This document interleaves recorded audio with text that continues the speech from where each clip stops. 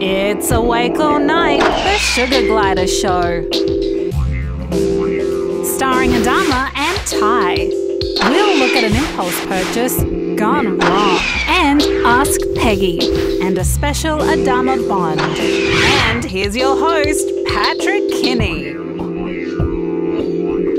Good evening and welcome to the fourth episode of Awake All Night, the Sugar Glider Show. That's Adama, I'm Patrick. We got a big show for you tonight, but we're going to start out with Bonza Product of the Month. Bonza Product of the Month this month goes to Forest Sugar Glider, handmade in Taiwan. Since the show started, Adama has lots of new friends on Facebook, and we're always checking out your products. I kept noticing these really great toys and products made by Hannah in Taiwan, so I emailed her, and yeah, she hand makes everything here. Unfortunately, Hannah does not sell outside Taiwan, but she does plan on doing it soon on eBay. Her email is hannah164147@gmail.com. Congratulations, Hannah of Forest Sugar Glider Handmade, on winning Bonza Product of the Month. Bonza Product of the Month is not an advertisement. If you have a glider product that you would like to be considered for Bonza Product of the Month, email Patrick at slotjaw@aol.com. Adama is crawling up my back right now. I guess he doesn't want to be a host for the whole show, just the beginning in this one, so that's good enough for me. I'm still proud. Anyway, the next thing we're going to do is a little bit different than we've done in the first three episodes. We're going to look at just a little bit at impulse buying. Now, you can talk a lot about impulse buying. There's a lot on the internet about it. I think most people buy them with the best intentions. You look at these animals and you just fall in love with them, and you want one in your pocket. You want it to be your friend. You want it to run up your arm and jump to your friend. But like anything, like picking up the guitar, it takes practice and takes a lot of time, and they need a lot of love. And a lot of people bring them home and realize, gee, I'm not up from midnight to 3 like Patrick is. I did find this family who purchased 2 sugar gliders.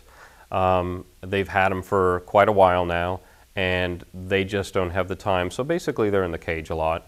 And they, fortunately, they found a buyer. So I went over, I talked to the previous owners and the new owners, and let's just see what they have to say.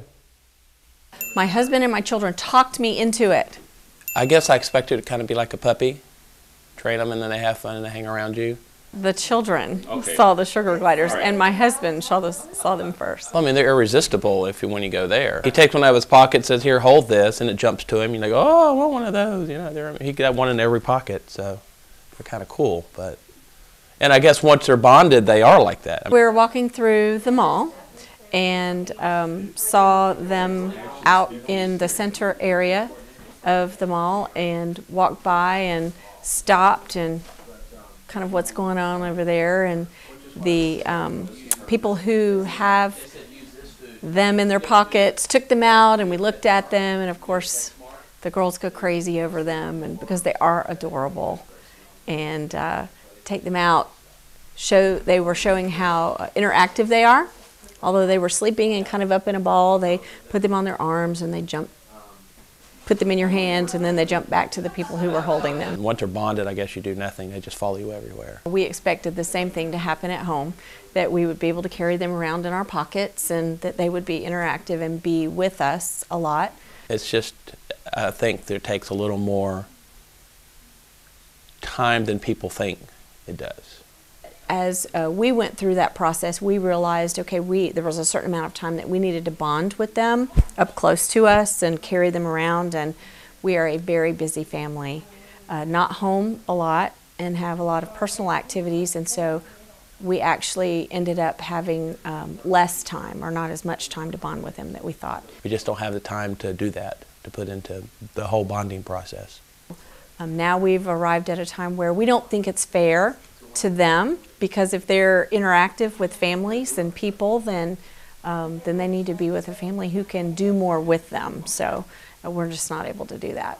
We felt like we wanted something smart, small. We saw them in the mall, and we fell in love with them at the mall. So I'm buying them for my wife as a birthday present. She's a real good animal person and can really bond with animals, and she's always picking up strays and whatnot, and I thought this would be a great little thing for her to do, and seeing them run around the house and jumping into her pocket, that would make me happy.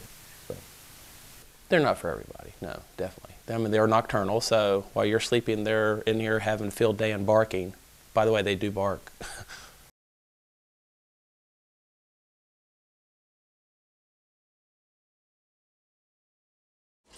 she is. There she is. Come on. So how's it been going with them? They're good, except for that thing spinning all night. Oh. Do they make them that make less noise? Yeah, we need to discuss your wheel, but Because that one you can hear in the other bedrooms. so were they like this at first? No, at first they were horrible. Like you couldn't even like reach in there without them screaming or trying to bite you. And now? Now, if you put your hand in there, most of the time they'll come out to you. Yeah. Her whole pack. She's not fat. I'm happy because she's happy. They're happy. Me and Tristan are. So they like them. They feed treats to them and everything. I want them to be where we could just like walk around and do the dishes with me. That's what I'm waiting for.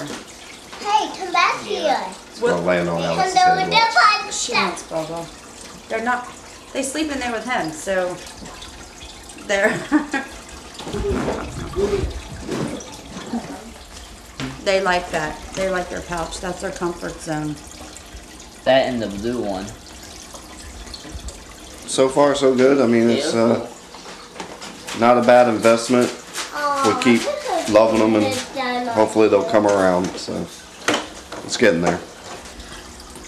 And they did.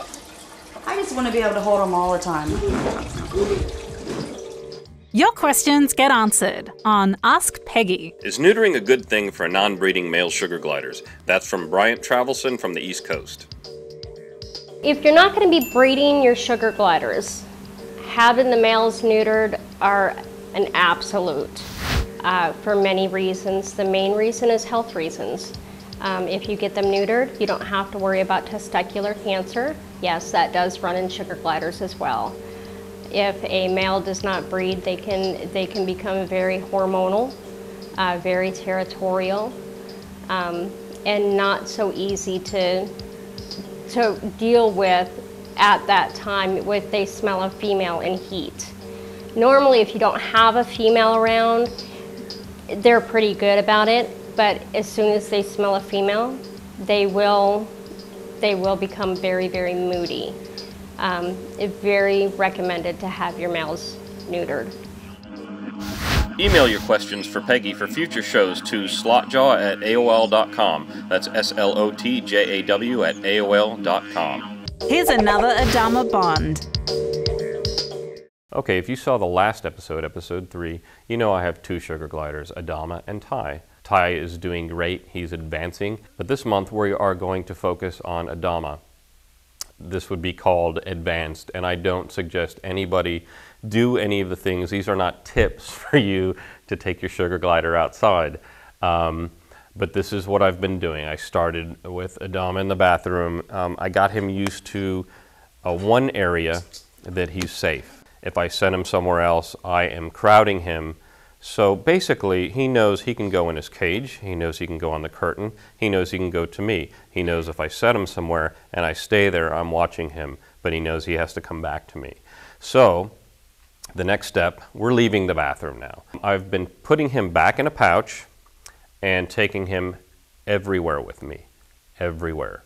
So he is on me for about a week. After that week is up, I would keep the pouch in my pocket, but Adama would be in my shirt.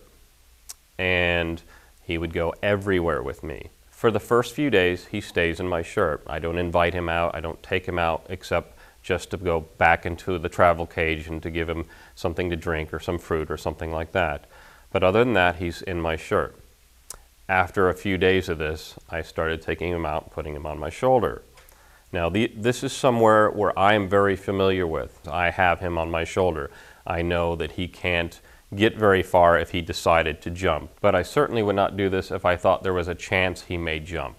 I'm just taking extra precautions. People constantly ask me, aren't you afraid if when he's in your shirt or he's in your pocket, you're going to forget he's there and you'll sit on him or something will happen? I don't know how you guys feel, but I know when he's on me, in my shirt, in my pocket, wherever he is on me, I am hypersensitive to where he is at all times. I never forget that he's there. So I'd find myself a hall somewhere that I am extremely familiar with, and I could put him on my shoulder and he couldn't get into trouble if he got spooked. And I'd walk up and down the hall with him on my shoulder.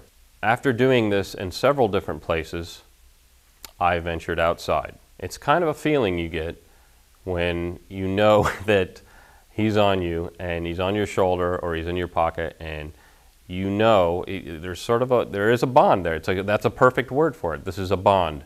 And I know, it's a feeling, but I know he's not going anywhere. So after I feel confident with all the hallways and things like that, I ventured outside. Now, not at night, because I can't see at night. He can, but I can't. So during the day, and not in direct sunlight, because their eyes are very sensitive, I would take him outside and walk somewhere I am very familiar with, and usually with another person following. And we would just practice walking up and down just for a few minutes, and we could do this a few times a week. And that's where I'm at with the Dama Bond. I don't, like again I said, I don't suggest this for everybody. This is the way I do things. Remember, there's many ways to raise a sugar glider. This is the way I personally do it. I like to be able to take my boy everywhere I go. We'll see you next month, and we'll take a look more at Ty. This is Emily, the Sheila from Down Under, reminding you glider fans to do your research before purchasing any animals to add to your family. We'll see you next month on Awake All Night, the Sugar Glider Show.